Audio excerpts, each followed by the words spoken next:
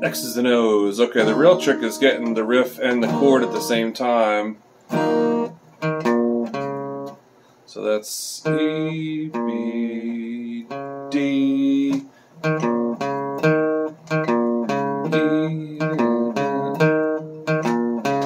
So that's what the lick is, but it's over like.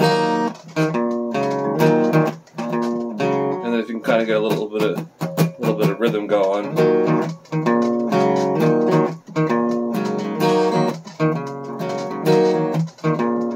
And then in B, same thing.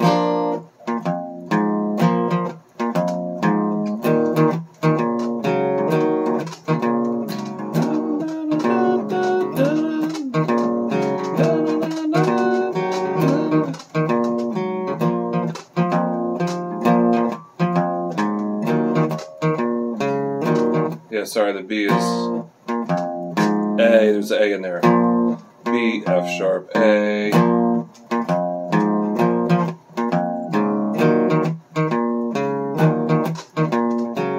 So it just takes a little bit of work and get that riff. And the chords are just odd, but you can read them on the sheet. There's a B major first time, and then it goes to C. It's just kind of weird.